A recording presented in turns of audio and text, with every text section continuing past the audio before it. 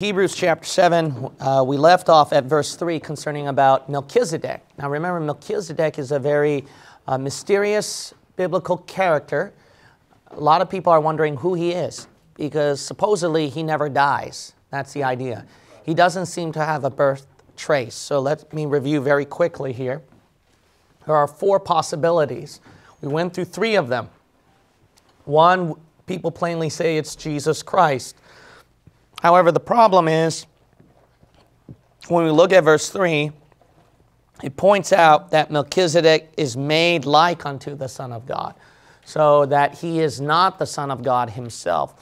The second thing is also, Jesus is supposed to come from Melchizedek's line. So if Melchizedek's the first starting point, how can Jesus come out after that unless you say two Jesuses, right? So it doesn't seem to make sense. Number two seems to be the strongest contender so far, and that is God in his pre-incarnate state. In other words, the pre-incarnation, the incarnation of Christ, you've heard of that phrase, that means God transformed himself into human form. And that is Jesus Christ when he bled and died on the cross. Amen. But there was a pre-incarnate time. So another time God appeared in human form before that. And the greatest evidence is the angel of the Lord.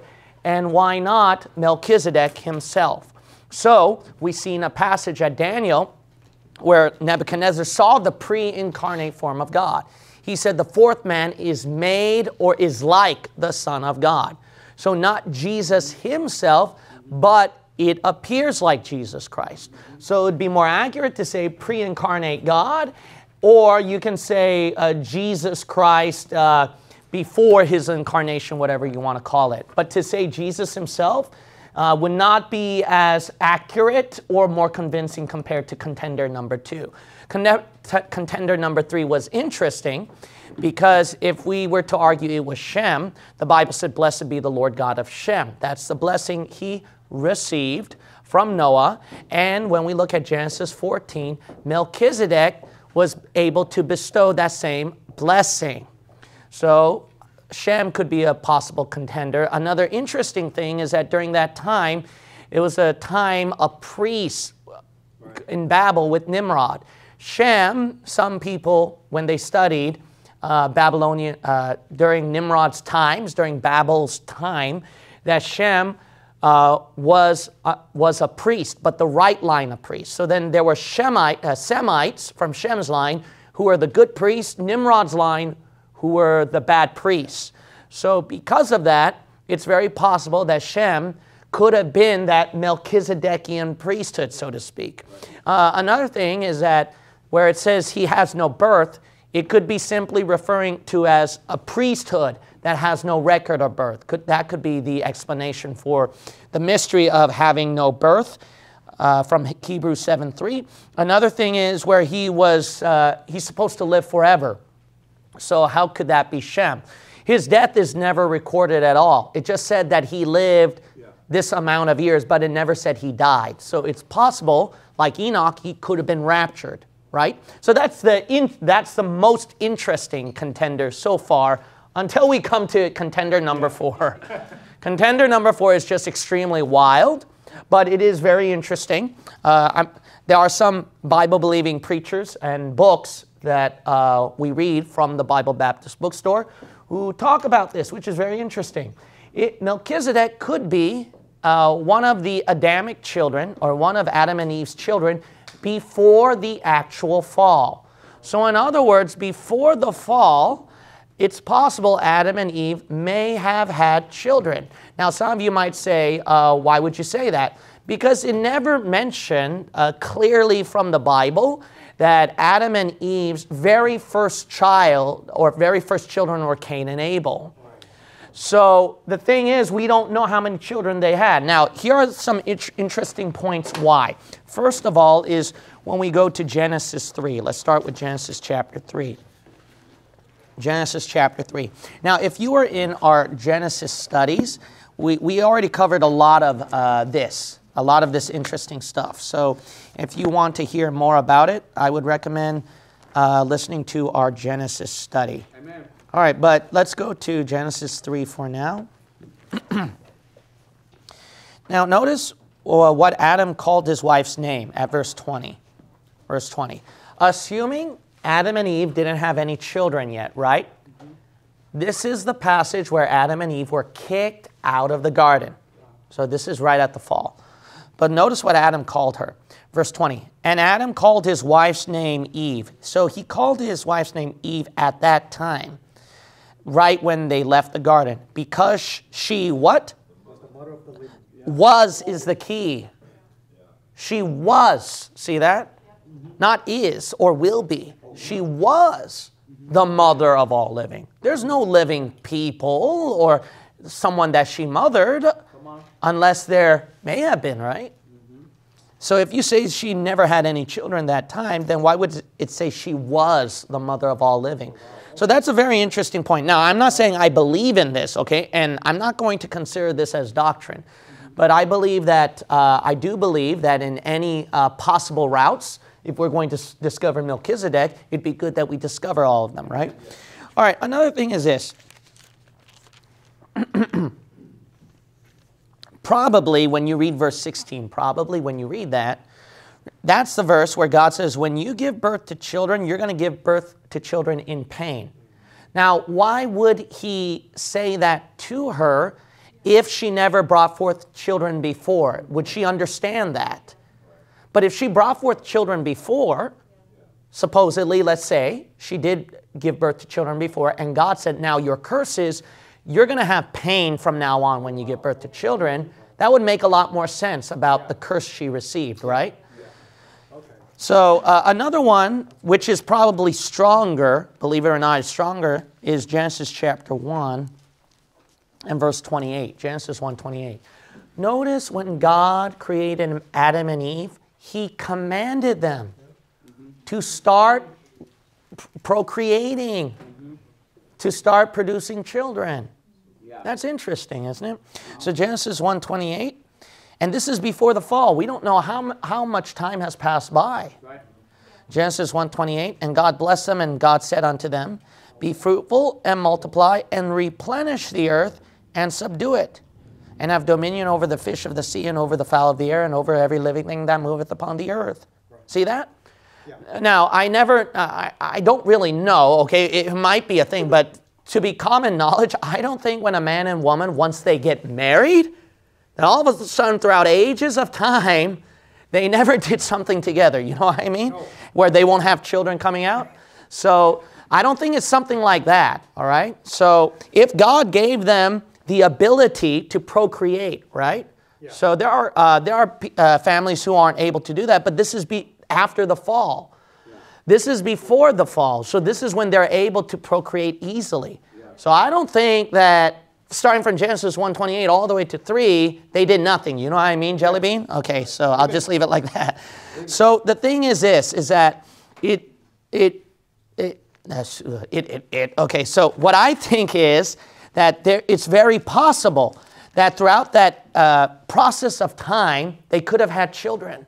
They could have had several, if not many children.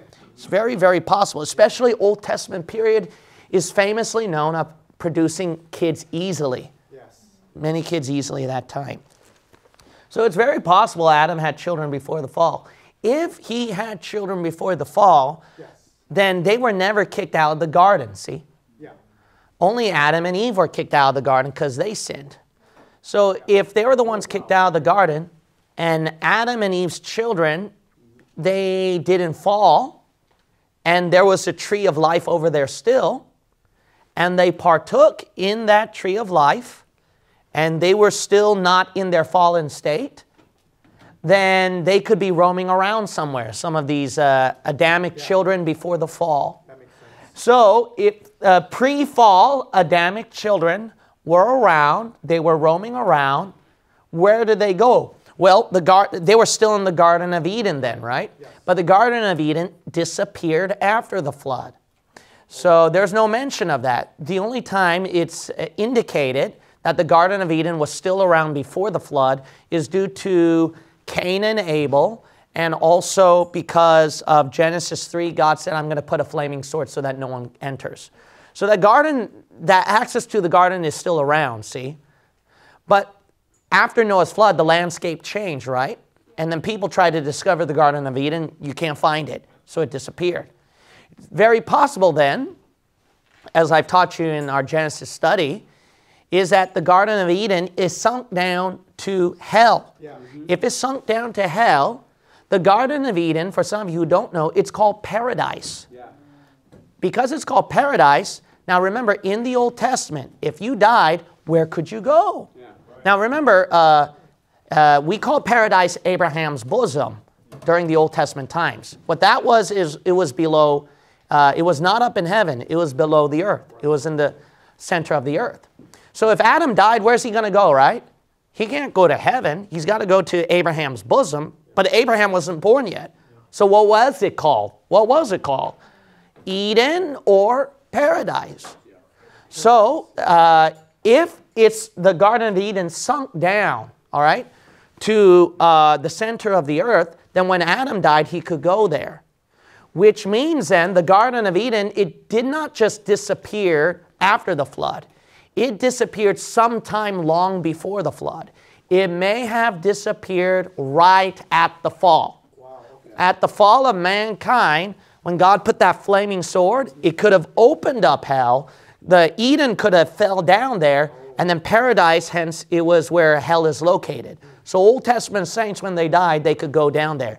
Now that just went, whoa, whoa, whoa, so much information, all right? Now, I cannot give all the verses one by one on it, but let's just look at just a very few, okay? I'll give you a few. Go to the book of, I didn't mark it down. That's my fault. So let's go to Ezekiel. Hopefully I'll find it soon. All right, Ezekiel. What's that? 30. 30. You might. It's somewhere in the 30s. Yeah. It's Ezekiel. It's not 30.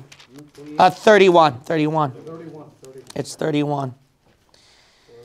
Ezekiel, chapter 31. Now notice what happened to Eden, okay? Now this is describing the tree of the knowledge of good and evil. Ezekiel 31, verse 8. The cedars in the garden of God, see, that's Eden, could not hide him. The fir trees were not like his boughs, and the chestnut trees were not like his branches, nor any tree in the garden of God was like unto him in his beauty. Well, we can guess that's the tree of the knowledge of good and evil, connected to Satan. You can see that, all right? It really sounds like that. Now, notice what the Bible says in verse 14. To the end that none of all the trees by the waters exalt themselves for their height, neither shoot up their top among the thick boughs, neither their trees and stand up in their height, all that drink water, for they are all delivered unto death to the where? To the nether parts of the earth. They went down to the underworld. Yeah. So notice all the trees of Eden, including the tree of the knowledge of good and evil, went down to the underworld. With them that go down to the what? Pit. The pit. That's, that's another word that is aligned to hell. Let's keep reading down. Go to verse 16. I made the nations to shake at the sound of his fall, when I cast him down to where? Hell. Hell with them that descend into the pit, and all the what? Trees of Eden. Trees of Eden. The choice and best of Lebanon, all that drink water shall be comforted in the nether parts of the earth. They also went down into hell. See that? That's pretty plain. Now, flaming sword, correct? Yeah. It was a flaming sword. Could that flaming sword be connected to hell? Yes, go to Isaiah. Isaiah. Go to Isaiah. Notice at the second advent of Jesus Christ, he actually does that. He comes down on Armageddon with a flaming sword out of his mouth. And that flaming sword, what it does when it slaughters his enemies, it opens up the portal to hell. So his flaming sword can open up the portal to hell. Why, then the Garden of Eden, it has a flaming sword. Similarly to Jesus. So couldn't it also open up the portal to hell? So go to Isaiah and chapter, like I said, I didn't mark these down, so I'm just going by memory here. Chapter 63, I think. Chapter 63. No, it's not this one. It's not this one. I'll have to find a different chapter. But this is about the second advent. We'll read this, chapter 63, verse 1. Who is this that cometh from Edom with dyed garments from Bozrah? That's Jesus Christ. This that is glorious in his apparel, traveling in the greatness of his strength. I that speak in righteousness, mighty to save. Verse 3, I have trodden the wide press alone, and of the people there was none with me, for I will tread them in mine anger and trample them in my fury, and their blood shall be sprinkled upon my garments, and I will stain all my raiment, for the day of vengeance is in mine heart. So notice right here, Jesus Christ, he is conquering the kings of the earth, stamps them out and wipes them out, and there's blood that reaches up to his garments. And then the chapter, if anyone could help me out with that one, it is in Isaiah, but I just don't know that chapter. I don't know that chapter. But it mentions that hell opens up as he slaughters them. Type down unicorn. It's somewhere in that chapter where it talks about the unicorn, actually. If you type down unicorn, the chapter will come out very easily. Does anybody see anything there? 34, thank you. Whoa, that is way behind. Okay. Yes, 34. Let's see if this is it. The sword of the Lord. Yep. Yep, this is it. All right, here we go. Chapter 34. Notice right here, verse 5. 34, verse 5. Notice God's sword. Verse 5, for my sword shall be bathed in heaven. Behold, it shall come down upon Idumea and upon the people of my curse to judgment. The sword of the Lord is filled with blood. All right, so that's the verse 8, for it is the day of the Lord's vengeance. That matches with Isaiah 63, right? So this is Armageddon. But look what happens here with this sword when he slaughters them. Verse 9, and the streams thereof shall be turned into pitch, and the dust thereof into what? Brimstone. And the land thereof shall become what? Burning pitch. Why, that sounds like the lake of fire or hell. But keep reading. It shall not be what? Quenched night nor day. The smoke thereof shall go up forever. Wow, that's very plain.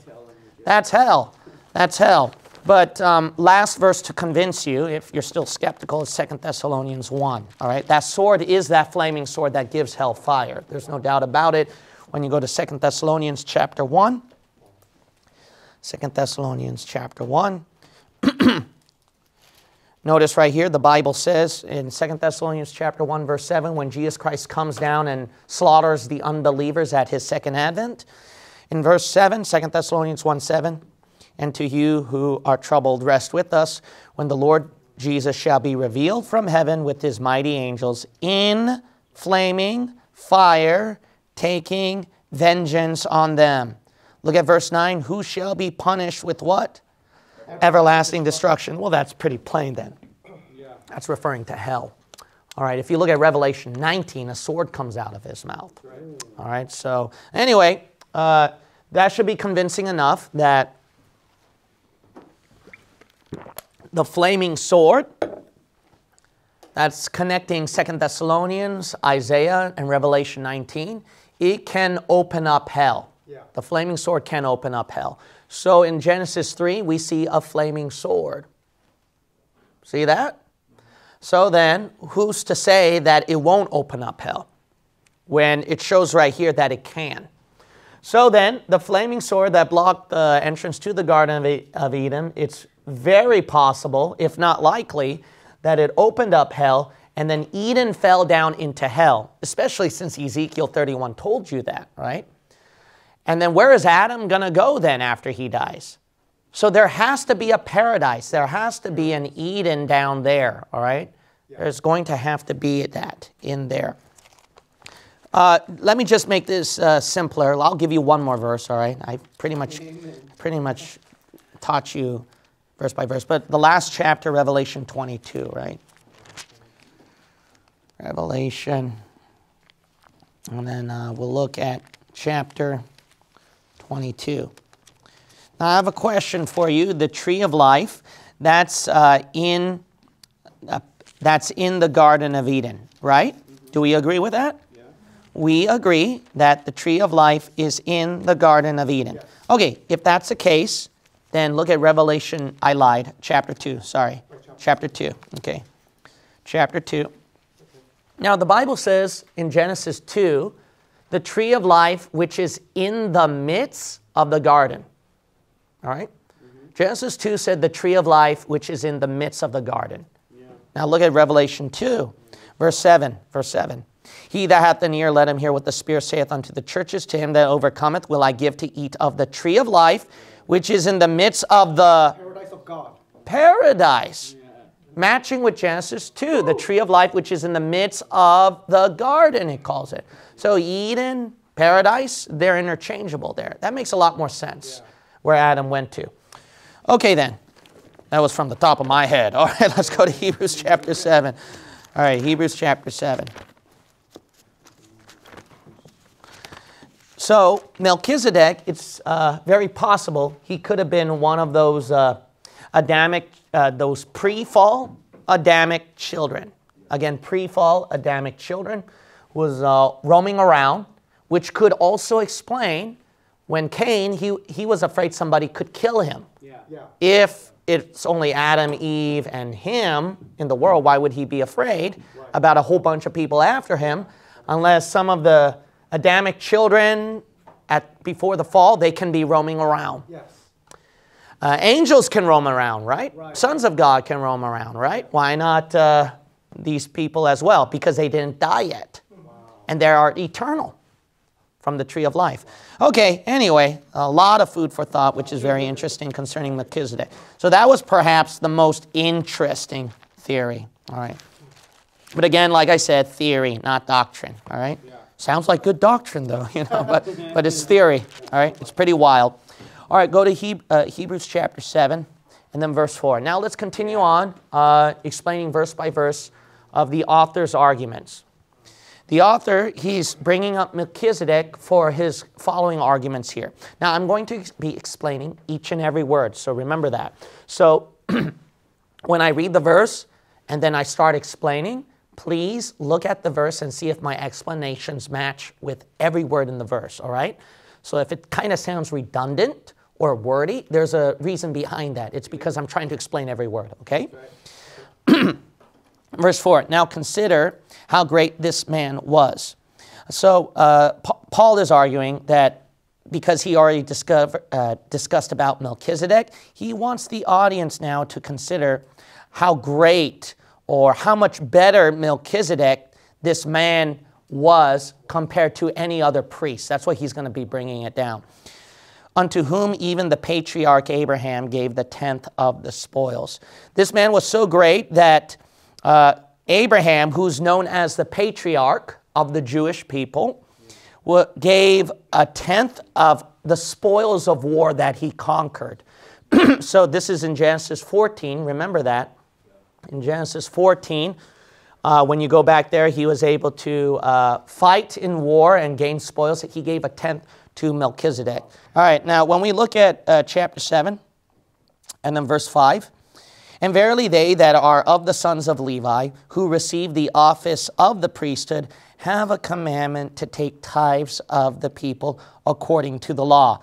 Meaning that Paul is saying, and for a certainty, those who are from the Levitical priesthood, those who are from the children of Levi, that receive that office of the priesthood, they are commanded by the Lord, and it's commanded in the Old Testament that they're supposed to receive tithes. That's referring to a tenth of certain goods, just like Abraham, who gave a tenth of the spoils, which is tithes.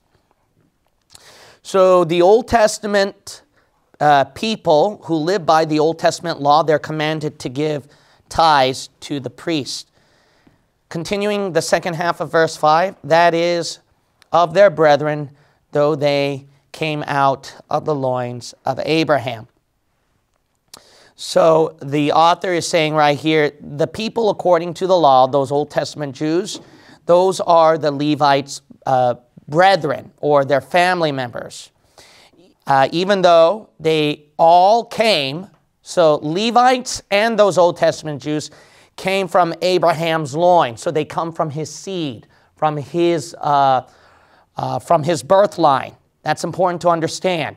You got to remember that because he's going to use that for the next argument why Melchizedecan priesthood is better than Levitical. So this is his reasoning. His reasoning is in verse 6, but he whose descent is not counted from them. So he's saying that Melchizedek, whose descent, whose genealogy, whose birth line is not counted, what? He's not a part of those who received tithes of Abraham. So his descent is not counted from them, received tithes of Abraham, and blessed him that had the promises. So we see right here that Melchizedekian birth line or his priesthood is not human.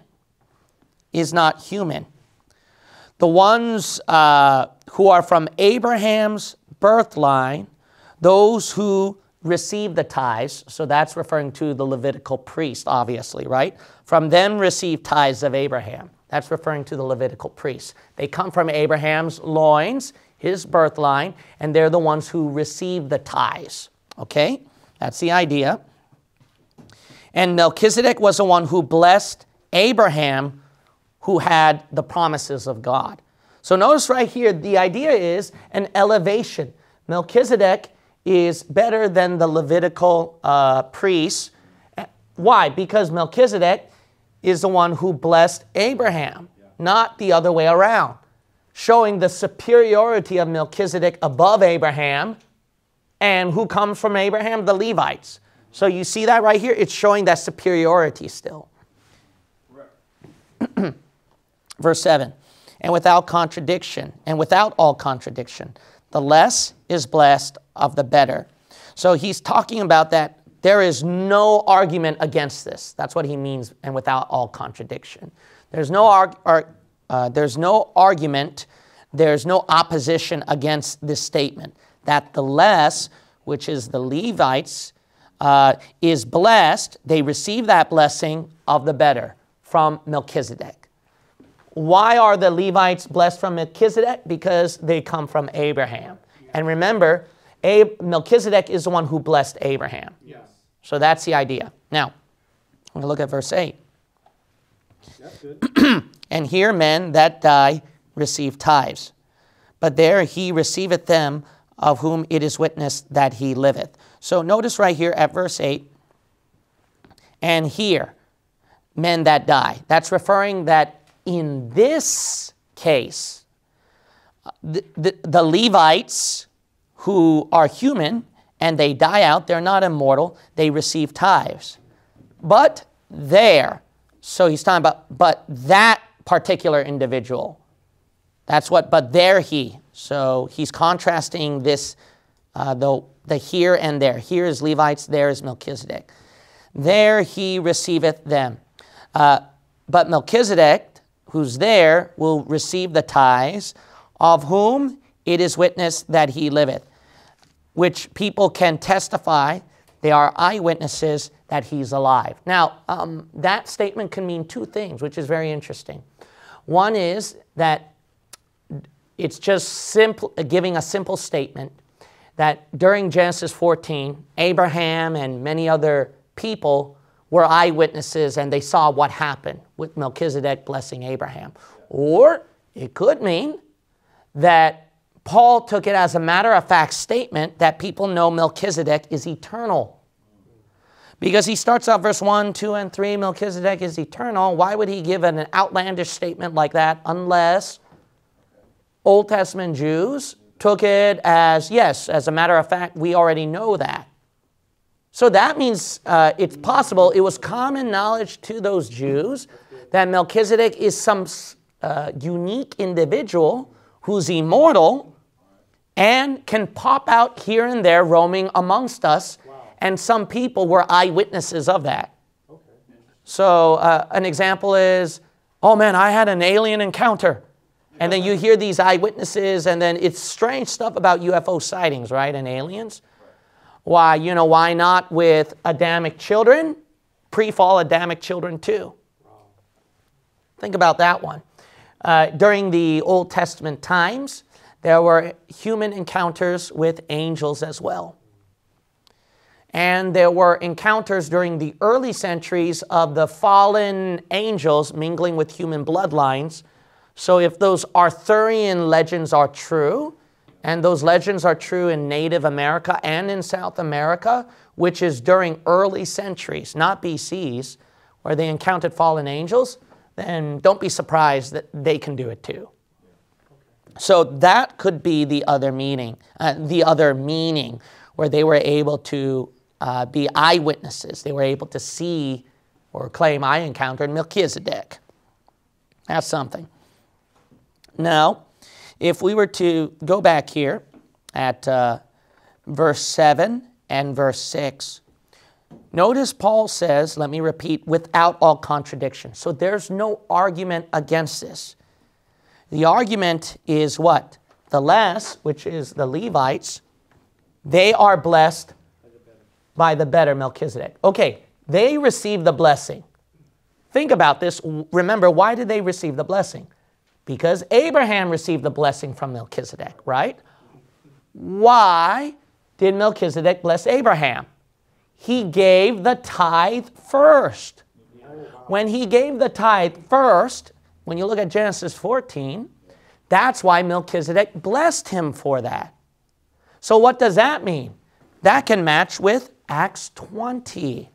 And this is Pauline, all right? So when you get hyper-dispensationalists who freak out and they said that tithing is unbiblical for New Testament Christians, notice what Paul believed. He believed in giving.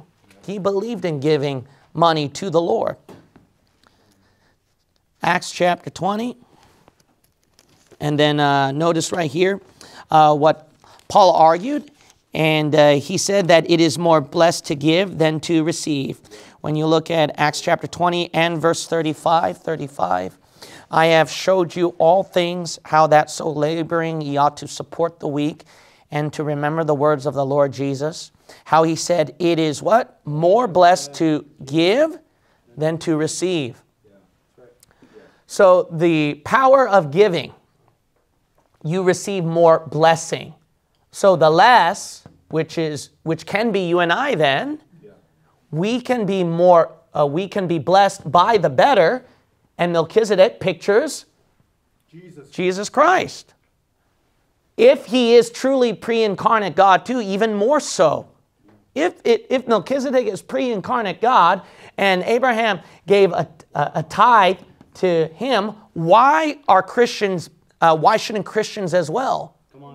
Do we think we're better than that? So a lot of people who try to debunk tithing and who hate to tithe and say Christians shouldn't tithe and stuff like that, that's very disturbing to me, because if Abraham was able to give it to Melchizedek, who possibly is pre-incarnate God himself, why would Christians say, I don't want to give a tenth to God?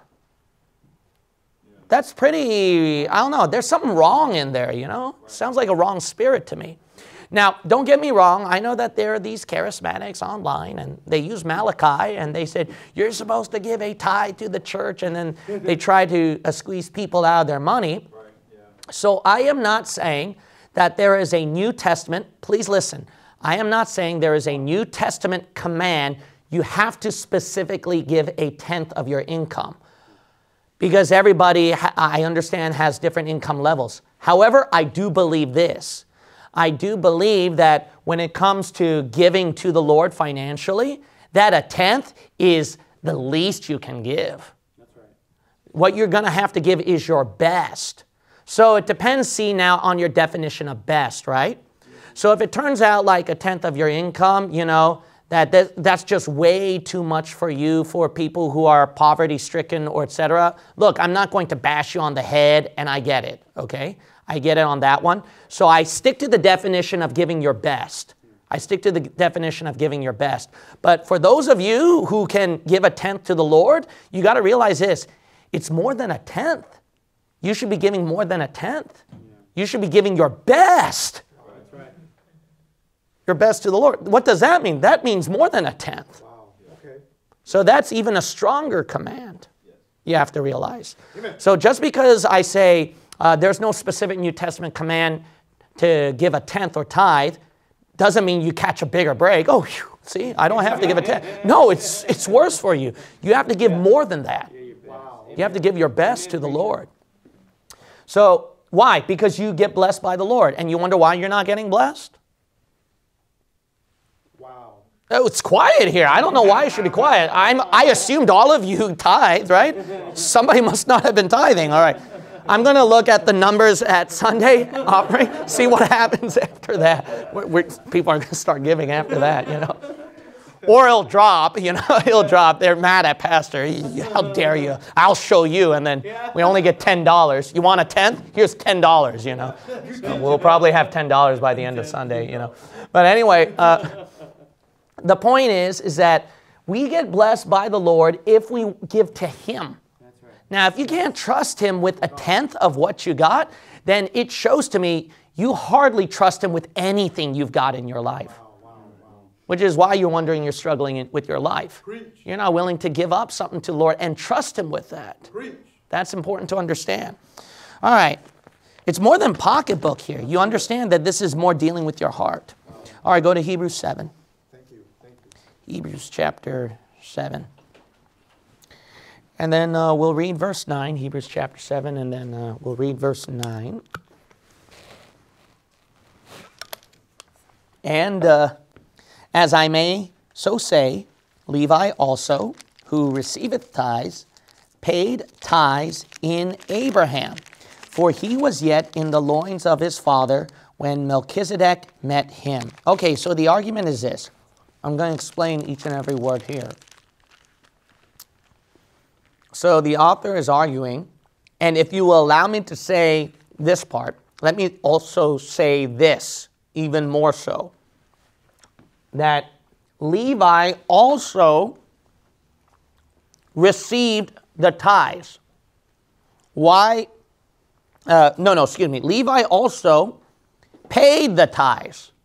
Now, you might say, why is the author arguing here that Levi also gave tithes to Melchizedek?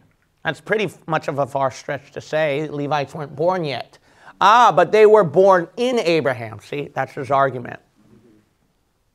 So because they come from Abraham's birth line, when Abraham gave the tithes to Melchizedek, in a sense, those Levites were giving it up to Melchizedek too. That's what he's arguing. So the Levites who received the tithes, they also paid the tithes. Why? Because they were in Abraham.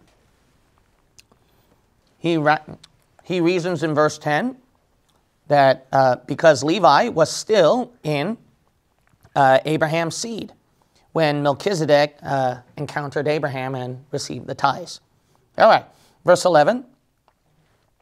If therefore perfection were by the Levitical priesthood, for under it the people received the law, what further need was there that another priest should rise after the order of Melchizedek and not be called after the order of Aaron? So the idea is this. He's arguing right here. I'm going to explain each and every word and phrase here. If, therefore, perfection is from the Levitical priesthood, if that Levitical priesthood is perfect, because it was under that time, people received the law. So he's going to connect this to the law here, Old Testament law. He's going to point out an argument, which you can guess. He's going to try to point out that the Old Testament law, we don't need it anymore. That's what he's going to reason it out. So this is how he works. He works it out by saying, what further need is there for another priesthood or another priest to come out from that Melchizedekian order when, after all, we got the Aaronic order, which is the Levitical priesthood, Aaron's order.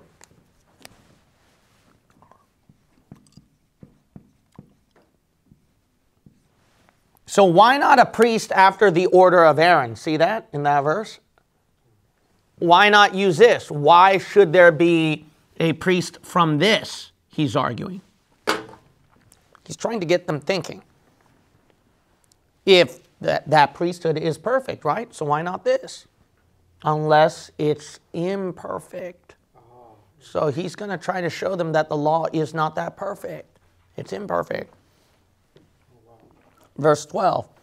For the priesthood being changed, there is made of necessity a change also of the law.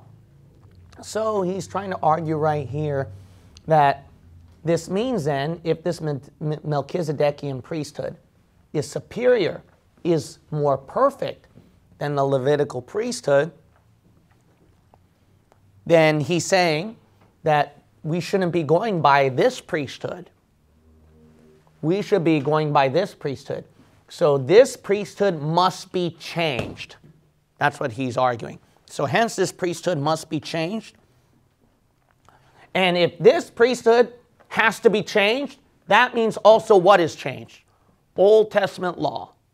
All right, so did my explanations match up with that verse? So make sure that every word in that verse matched up with all the explanation I told you so far. Verse 13, for he of whom these things are spoken pertaineth to another tribe, of which no man gave attendance at the altar. So in verse 13, he's saying, for he, so he's talking about Jesus Christ now, all right, from Melchizedek's line. So he's saying that Jesus Christ, of everything that I've just talked about to you, comes from, he's pertaining to another tribe. So he's not then from the tribe of Levite. See?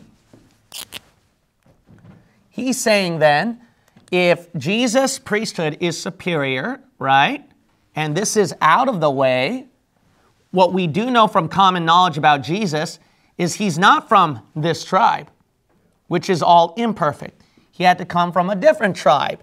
And we know what that tribe is. That tribe is the Lion of the tribe of Judah. So he's from here. So hence, see this? There's a change of priesthood. So notice how this Levitical priesthood is now getting disannulled or canceled. The Bible actually says that. So don't be Seventh-day Adventist and get mad at me, all right? The verse said he disannulled it, okay, or canceled. I'll show you that later on, all right? So this now becomes canceled, and then this one becomes the active priesthood where Jesus comes from.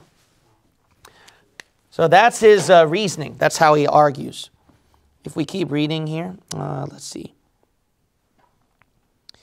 He says at the last part of verse 13, which we can guess that this other tribe, which is not Levites, there was no human who was ministering or giving attendance at the altar, doing priestly work. Obviously, there is no tribe that did that in Judah. But here is something very interesting that I want to show you. So there's going to be several passages we're going to turn to. I want you to go to 1 Chronicles chapter 21. We're going to go to 1 Chronicles chapter 21.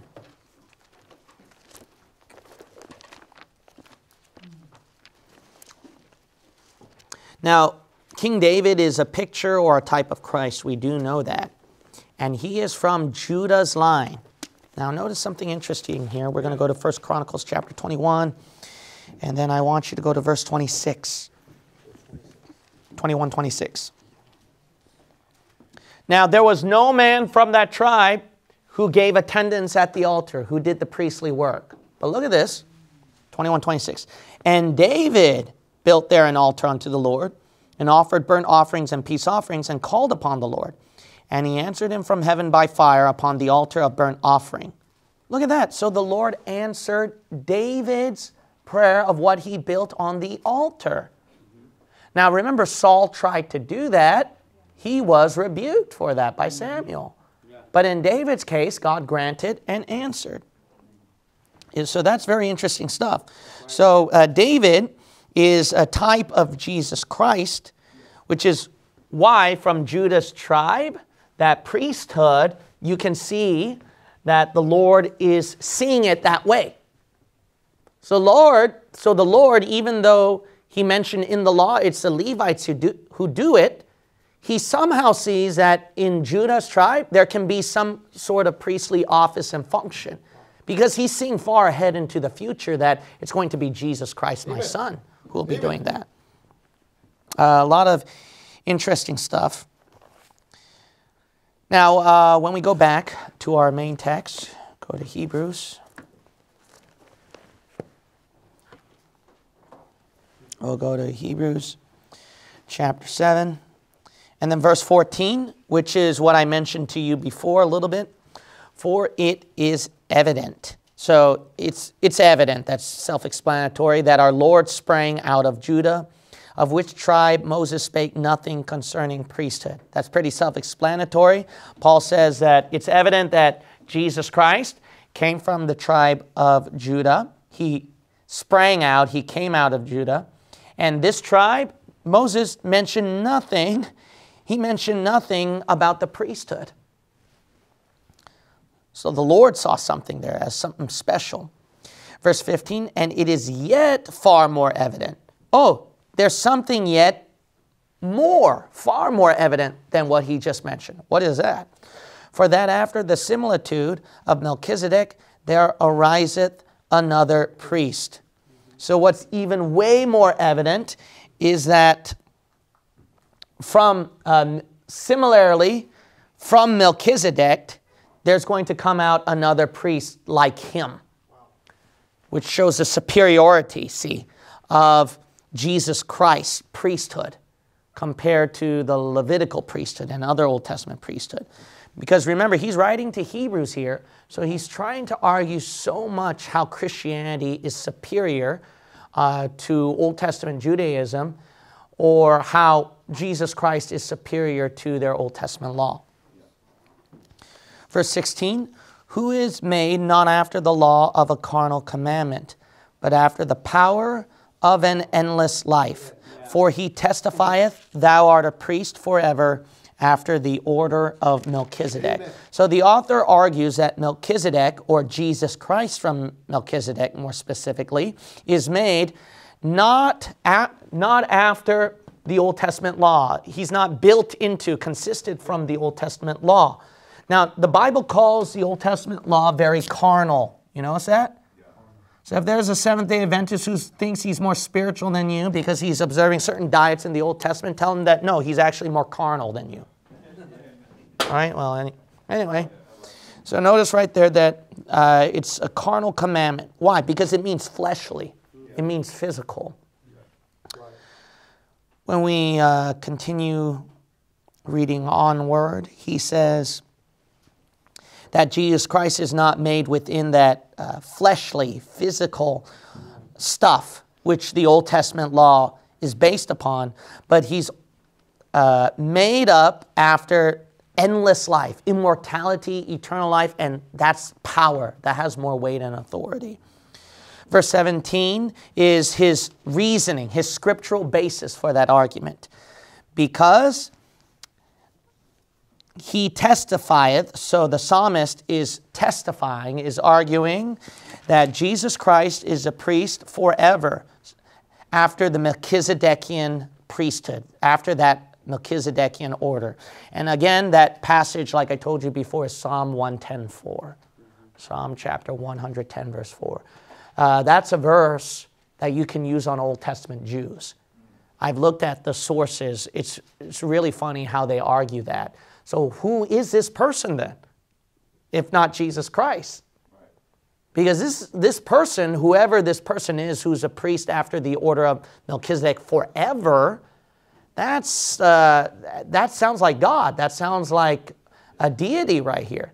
Now, Jews don't want to admit that, see? So then what they try to do is that they try to use real old Hebrew, because you don't know the Hebrew, and reinterpret words and play around with it. See, the mentality of people trying to get around a verse by using Hebrew and Greek is not of the Holy Spirit. That's right. It shows you want to dodge the Holy Spirit telling you from the Word of God. All right. Let's go back to Hebrews chapter 7 and then verse 18. Verse 18.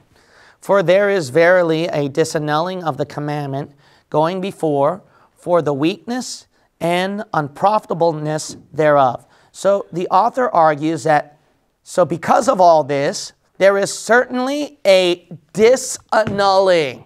There is a cancellation, a doing away of the Old Testament law. Why?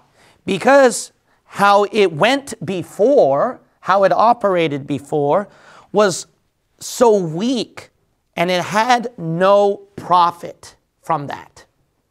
That's the explanation from that verse. Wow. So Seventh-day Adventists might argue we have to keep the Old Testament law. We have to keep the Old Testament law because it's like as if it has authority. It's as if that you can profit out of it. But God says, no, the opposite. It's weak. It has no profit. How about that? So this is the Seventh-day Adventist favorite verse. Go to Matthew 5.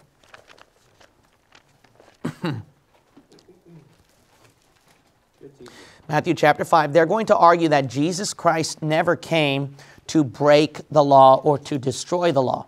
That's true, but even though he doesn't destroy the law, doesn't mean that he can't cancel it.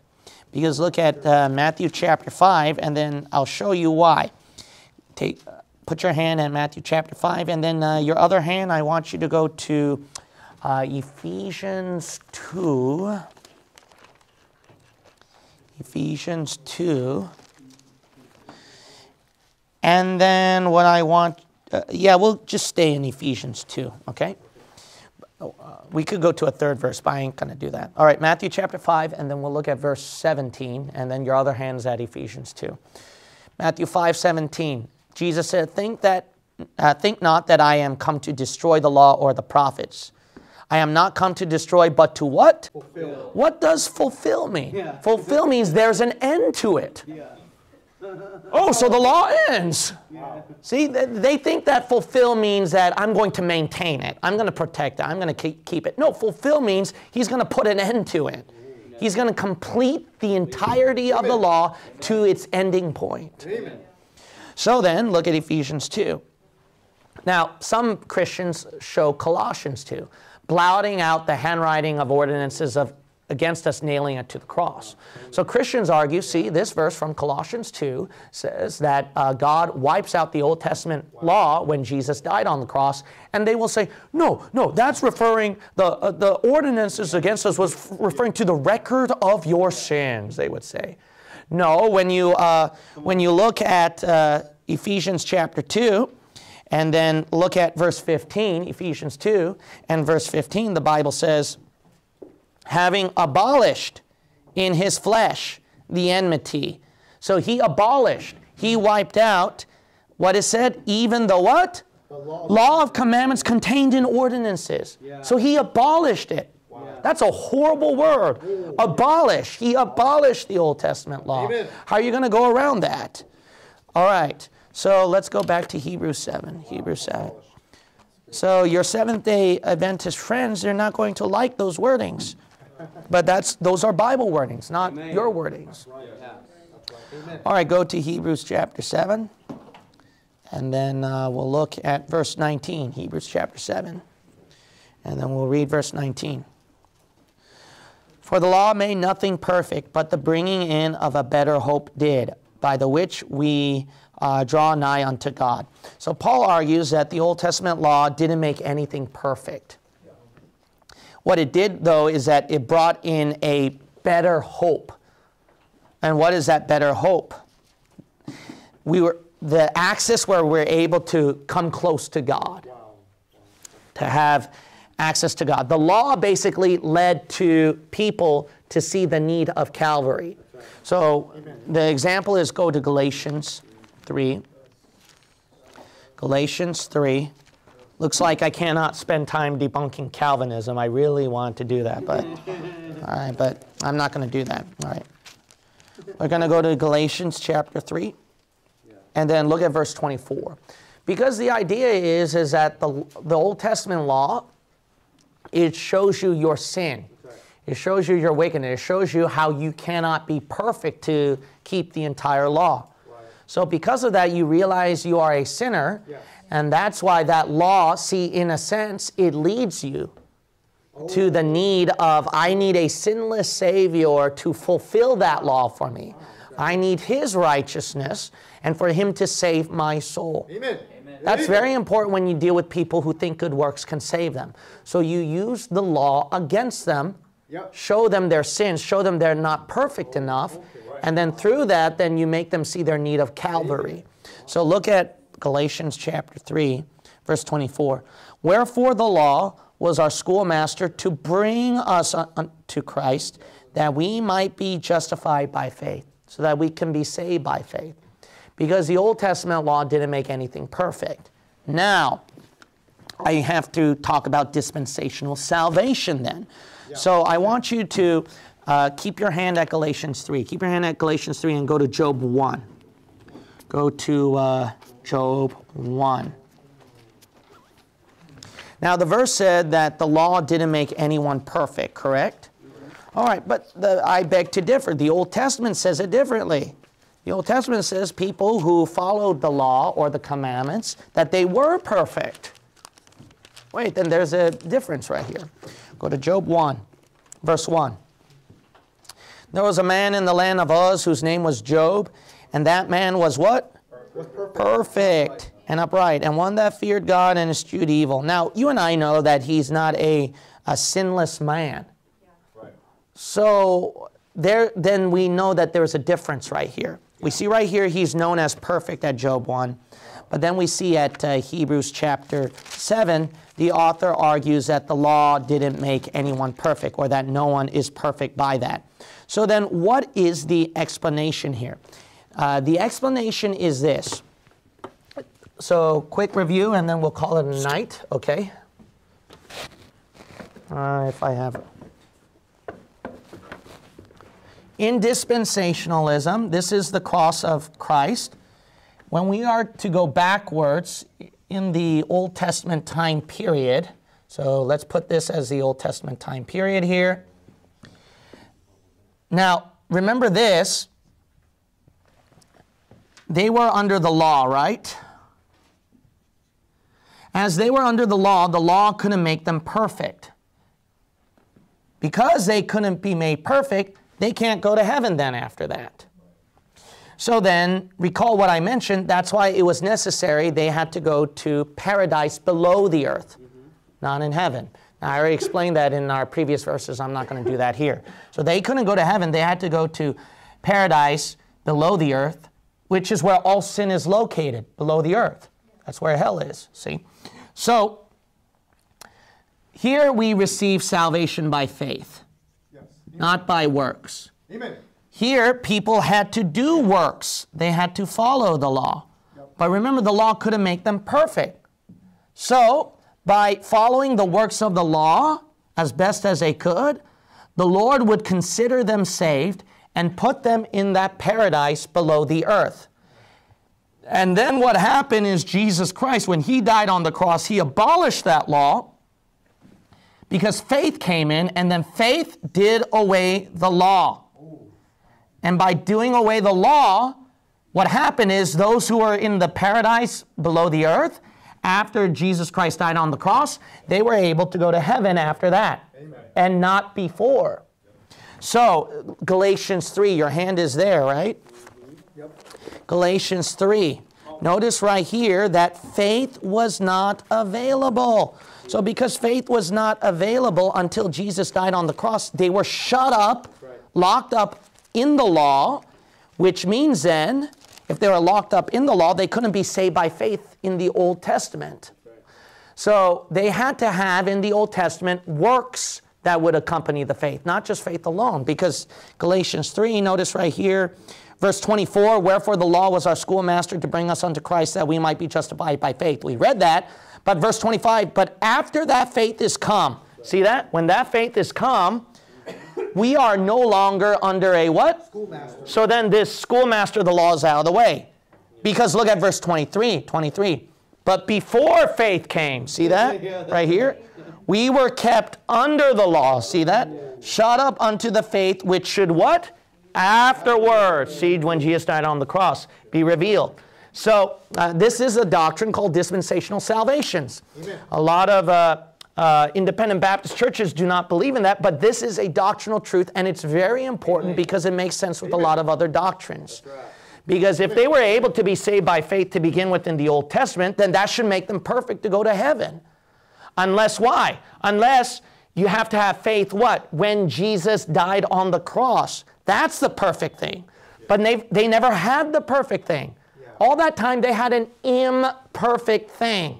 That's the law. So it made a lot more sense that because they were under an imperfect law, as they were trying to go by that salvation, they had to be shut up in it, and they were shut up in a paradise below earth. They couldn't go to a perfect heaven. Then when faith came, when Jesus Christ died on the cross, they were able to go to heaven after that. Now, why was Job considered to be perfect? He's considered to be perfect in the Old Testament sense. And then the perfection, according to Paul in the book of Hebrews, is in the New Testament sense. That's the idea. The Old Testament sense of perfection during that time, because the law couldn't make anyone perfect, right? Why? Because no matter how well, if you're an Old Testament saint, you try to do works to keep the law, you will break it. Yes. So you had to take out an animal, and the animal, when you give it as a blood sacrifice, gives a clean slate. So because of that, then they can get that perfection. But remember, the blood of animals cannot clear sins. It can only forgive them. So God had to count it. So that's a doctrine of imputation and justification. Imputation is God will count it. He will consider it to be perfect, righteous, or cleared. But then justification is the actual action that is done, where you are cleared, where you are holied. So made holy, excuse me. So that's the idea. It's we are justified by faith. See that? In his blood, justified by his blood. Romans chapter 5, I think. But right here, when it talks about a just man, right? Yeah. See, justified, he had to follow what? The law accordingly. That's right. Yeah. See, there's a very big difference right here. They had, if they wanted to be known as perfect, they received what was called to be counted, considered by God, which is another word for imputation, which is why God said Job was perfect, which is why you're going to find so many verses in the Bible that says, I was perfect, God. I was perfect. I lived perfect. I lived perfect. And then they'll mention commandments there. Just type down perfect in the Old Testament. You'll see a lot of the words connected to Old Testament law commandments. Well, obviously, that's not true in the New Testament sense. Why? Because, again, remember the difference is God had to consider it that way. Imputation. This is imputation. In here, concerning justification, no. All right? The actual clearing away of sins, no. No. This sense, God considered you perfect. He had to impute you, count it as perfect, but he didn't make you perfect. It's right here, in this time, he not only counted you perfect, but he made you perfect. Wow. Romans 5 shows you are imputed and justified together. Amen. If you look at Romans 5. Amen. Anyway, that's a whole nother doctrine. Amen. You can go to my commentary on Romans on that one. But Romans shows the doctrine of imputation, justification much better on that one. All right, let's close with a word of prayer. Father God, I pray that tonight's teaching was a blessing to the audience. Open their eyes more to the Scriptures. Increase our understanding of it and our spiritual growth. Dismiss us now with your blessing. Help us to go home safe. In Jesus' name we pray.